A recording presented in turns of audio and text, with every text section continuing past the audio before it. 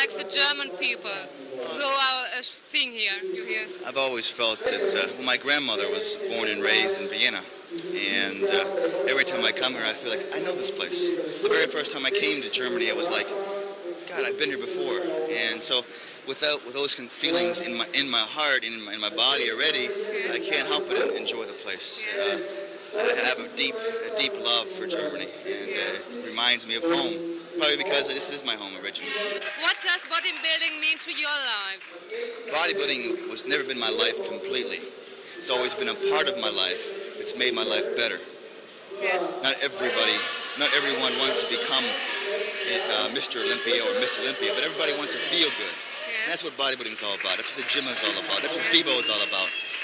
When the body moves, you feel more in contact with yourself. You feel better about you. Yeah. When you feel better about you, that's why David International exists. That's why Nautilus exists. That's why Fibo exists. I think because that awareness that, God, but the body is meant to move, and I feel better when I move. That's how it started. That's the general statement.